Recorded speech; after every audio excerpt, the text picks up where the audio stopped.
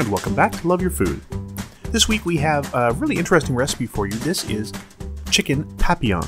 Now this is a Guatemalan recipe. It comes from the same sort of tradition as a Mexican mole sauce. So it's got a lot of different ingredients. We're going to be roasting them before we grind them up into a paste, and we're going to show you how we do this. So here's our ingredients. We're going to start, we've got some chicken. So this is bone-in, skin-on thighs.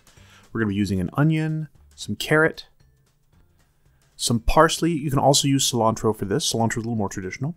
Some chayote or merleton squash. We've got four different kinds of peppers. We've got cascabel, pasillo, guajillo, and ancho peppers. We've got some sesame seeds, some pepitas or pumpkin seeds. We're going to use some garlic, some grape tomatoes, a little bit of corn flour, actually masa harina, some potato, and we've also got some clove and some allspice just for that really interesting flavor profile. So we're going to get started getting some of our vegetables ready. So the first thing we're going to do is get our chayote squash or merleton ready. So you've seen us use this before. We have done some slaw with this in the past. It's pretty versatile, very quite tasty, melony kind of vegetable. It's a lot like a cross between a melon and a squash. It's really interesting. So we're just going to cut this into pretty big pieces. We're going to be stewing these ingredients, so we want them in big pieces so that when everything's done cooking, they're still going to be visible as what they are in the final dish. Same thing with the carrots, and the same thing with the potato. Now, the potato is going to cook a little slower than the merleton, so we're going to cut it into slightly smaller pieces so everything cooks at around the same speed.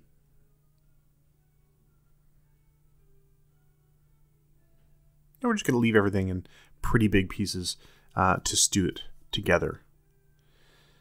And then we're going to take our chicken. So again, this is these are our chicken thighs. We're going to season them nicely on both sides. Well, we're going to season them on one side to start. And before we get started with stewing these, we do want to get a little bit of color on them because that adds a whole lot of flavor. You get that beautiful Maillard reaction on the outside of your chicken, and that translates into flavor in your stew later. So a little bit of salt and pepper on the outside. So we're going to start skin side down. Get those into a nice hot pan. And we're just going to let those cook for a little while to get some nice color. Now, while the skin side is down and they start to cook, we're going to season the other side. So this is the perfect time to do that. So once again, a little bit of salt.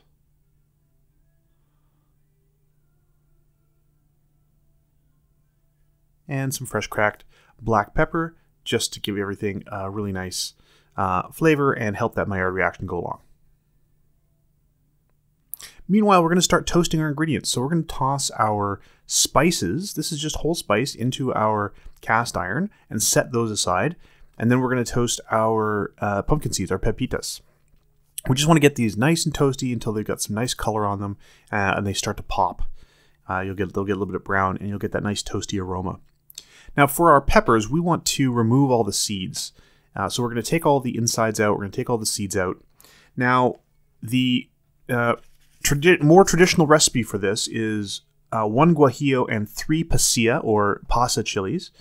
We decided we wanted to try a few different things with this. We wanted to try different flavor profiles, so we added a couple of different ones. But we're going to treat them all the same way. We're just going to take all the seeds out. Now, these, of course, are dried peppers. And what we're going to be doing with these is we're going to roast these, and then we're going to grind them up with our other spices.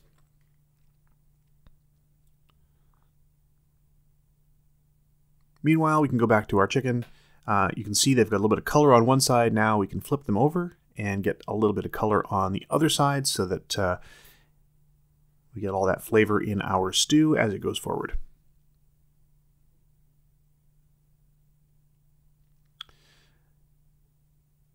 And while that's going on, our pumpkin seeds, you can see they are starting to swell up. Some of them have popped open.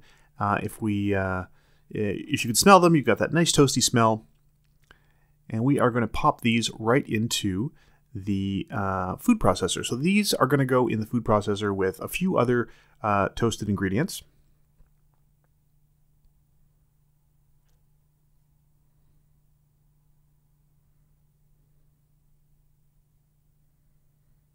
such as these sesame seeds.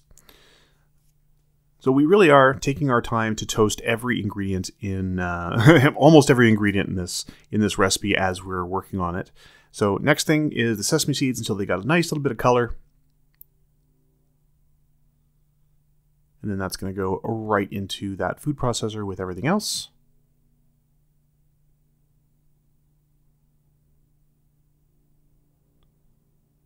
Now, if you're buying your sesame seeds already toasted, they can probably go in like that already. But we have just the plain white ones, so we wanted to make sure they were nice and toasty before they went in. We're also going to put all of our dried chili peppers in here to get a little bit of toast on those as well.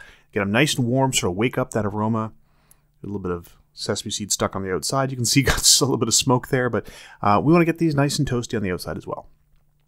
So once you've got a little bit of color on both sides of your chicken, they are going to go into our pot. So this is where this is all going to stew together. Now we've got this neat little induction burner because we're a little tired of using those old coils on our stove. So we're using this great little induction burner, which really gives a lot of control over heat and everything, so we can simmer things for a long time at exactly the right temperature. So on top of our chicken, we are going to add all of our veggies. So we've got our mirliton, we've got our potato, we've got our carrot. So that's all going to go in together. And then we're going to deglaze that nice crispy bits of chicken with a little bit of chicken stock. And that's going to go in there as well. And then we're just going to top this up with a little bit of stock, and also, if you need more, a little bit of water as well.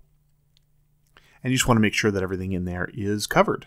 So you just want it all to be nice and covered so that you can stew it all together.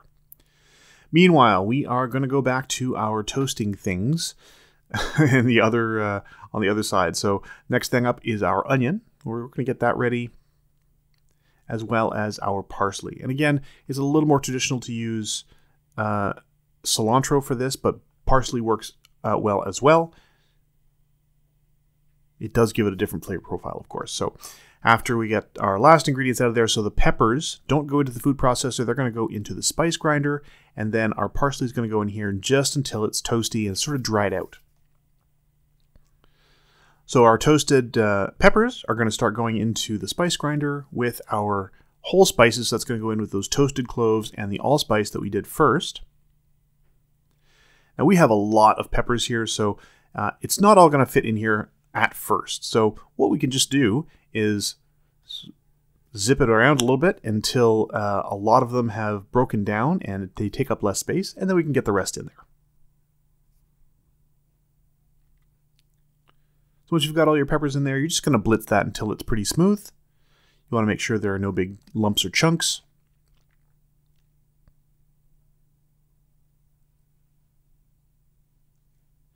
And then once that is ready, that's going to go straight into our food processor. So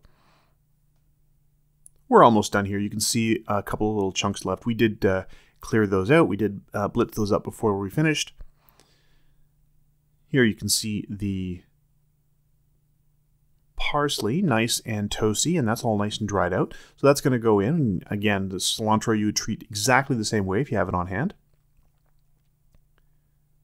And now we're going to toast the last of the veggies. So we're going to put our onions in here.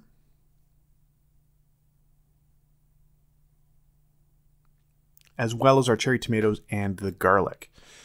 So the recipe actually does call for us to toast the tomatoes until they start to burst open. So that's what we did. While we're waiting for that to happen, the spice mix is going into the food processor. So we're just going to get that all in there.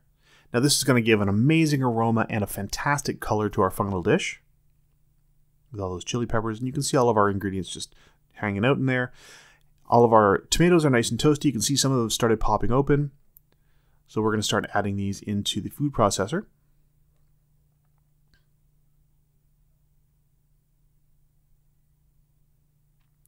And you can see we've got a lot of nice color on the onion and the garlic as well. That's perfect. That's exactly what we're looking for. A lot of that amazing, rich, toasty flavor. So this is all going to go into the food processor together. And then we're going to toast we're even going to toast the masa flour. So this is masa harina, which is nixtamalized corn flour.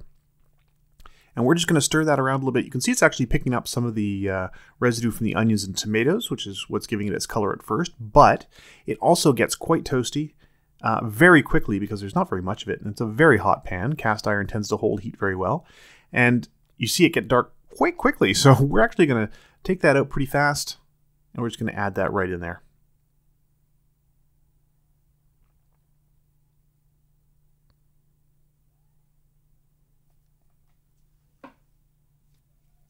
So once all of our ingredients are together in our food processor, it's time to blend it all together. So we are going to put our lid on, and we're just going to pulse it to start, just to make sure that the blades have a little bit of traction to dig in there.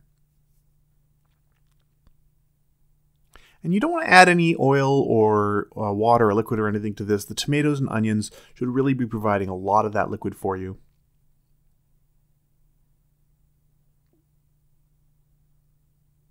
Always make sure you're scraping down the sides periodically to make sure that everything's getting blended together.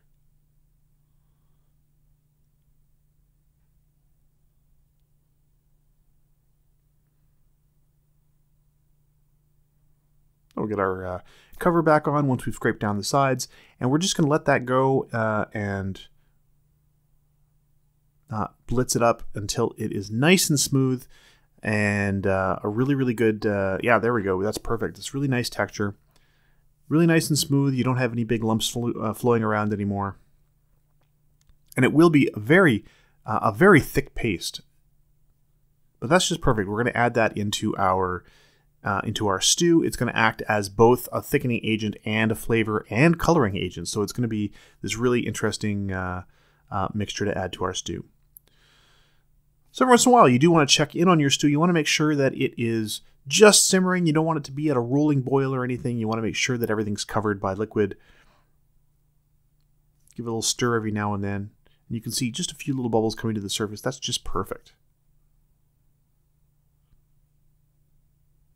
As I said, this is a really excellent tool, this induction burner. Just a fantastic tool to keep everything going. So once you have everything in there cooked just about as far as you want it to go, we're going to take the chicken out just for a moment. Now we're going to set it aside. You can see it's cooked all the way through.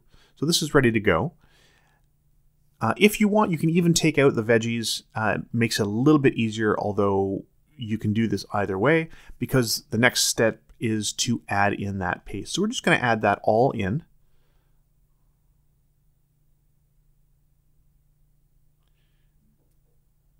And it doesn't really look like it's going to dissolve, but it is. It's going to mix into very, very well with all of that stock in there. And once you have it all in your pot, just stir it gently. You don't want to give it a rough, like you don't want to burn mix it, certainly. You don't want to break up all of your potatoes and carrots or anything. So you just want to give it a gentle stir. This is, as I said, a little easier if you take the veggies out as well as the chicken, although, you know, it does take up more plates. And then once everything is well combined, you can see here it's got that really rich red color all the way through. It has well dissolved.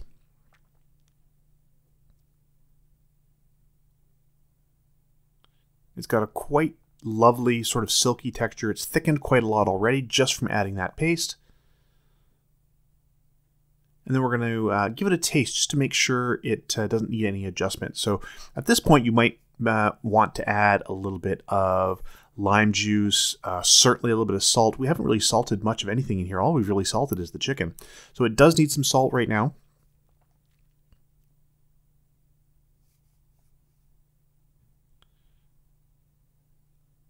And we're just going to stir that up. Then we're going to add our chicken back in because we do want it to cook in here for a little while longer while it reduces a little bit more and that sauce thickens just a bit more so that it really glazes your chicken. And don't be afraid if you've got a little bit of juice from the chicken in the bowl that you're holding it in, pour that in. It's all flavor. And then once it's reduced, once it's at a place you like, then it's time to serve it. So we're serving it over the sort of restaurant-style Mexican rice we did last week. And you want to make sure everyone gets some beautiful veggies, everyone gets a chicken thigh, and that everyone gets a lot of that beautiful sauce as well. And it really does have a great aroma. It has a lot of flavor. A great garnish for this is just a little sprinkle of plain sesame seeds on top. Really brings it all together. It looks fantastic. And that's it. That's the whole thing. This recipe does take a little bit of time. It is a fair amount of work. You do have to coordinate toasting the ingredients together with cooking the stew, but it is absolutely worth it. It has so much flavor. Really, really excellent, and we hope you'll give it a try. If you like this recipe, please do like and subscribe. And if you have any recipes you'd like to see Chef Caleb try on the channel, please let us know in the comments below. And remember to love your food.